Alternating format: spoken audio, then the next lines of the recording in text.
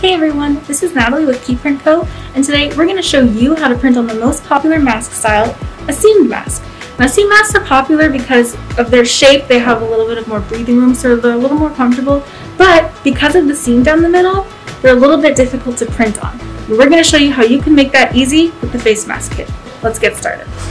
So for today's design, we're going to be printing on a double seamed face mask, as you can see, and it's going to be a design that goes across the entire mask, but utilizing both sides of the panels here.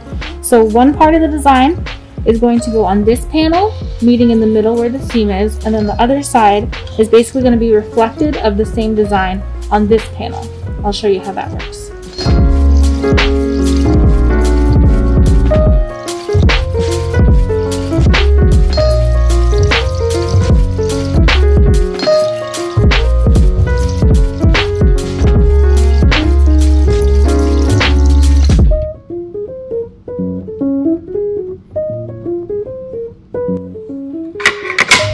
So what you're going to do is you're going to isolate one side of the mask according to the panel, slipping it right over on top of the top plate, the 3x4 top plate, and then using the corresponding hoop to set it down and lock it in place.